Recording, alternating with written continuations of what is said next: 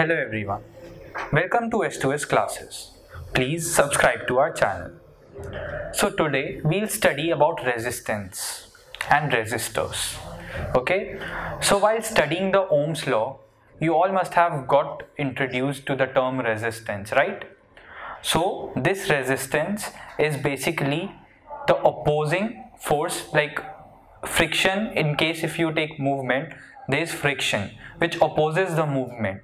So in a similar manner, resistance is there which opposes the flow of current, and any device which provides resistance in a circuit is known as resistor. Okay, so these were the basic definitions of what resistance is and what resistors are. Okay, so like any other device that you connect in a circuit, say it a battery or a bulb, anything, you can connect a resistor also in any circuit.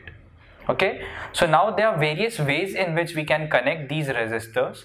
There are two ways. One is series connection and one is parallel connection. Okay, so we will talk about both these connections.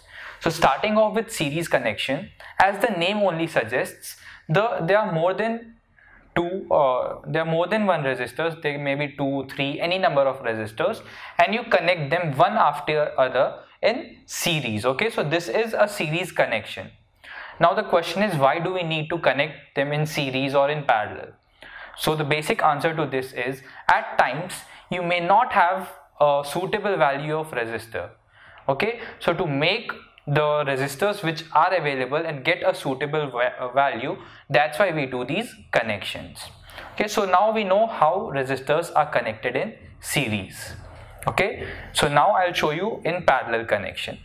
Now parallel connection, as the name suggests, there are two branches which are parallel to each other and the resistors are connected in them. Okay, so this is a parallel connection of resistors. Okay, so the two connections that we have seen are series and parallel connections.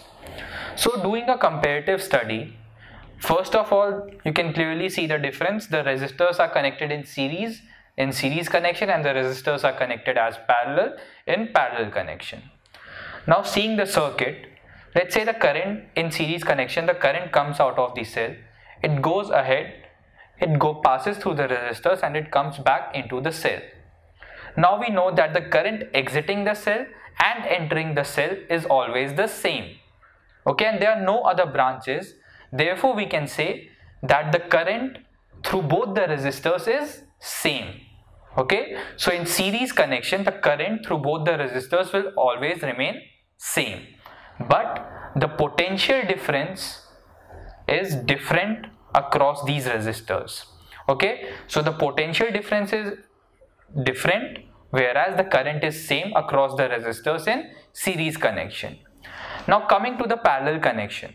Okay, over here the current comes, but then there is branching and the current separates.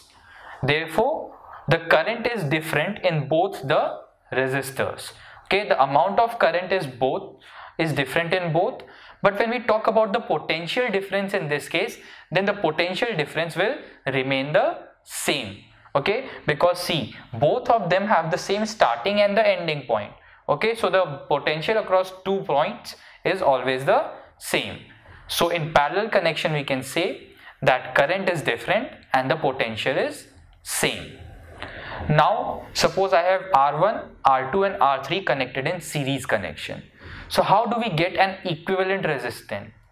Equivalent resistance basically means if I remove these three resistors and put only one resistor in place of them, then also there should be the same value. So in case of series, we have the formula that equivalent resistance is equals to R1 plus R2 plus R3. Okay, so this is the formula in case of series connection. And now coming to the parallel connection, we have the formula 1 by R equivalent is equals to 1 by R1 plus 1 by R2 plus 1 by R3.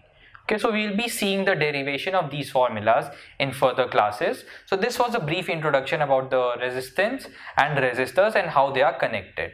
Thank you. Please like this video and subscribe to our channel.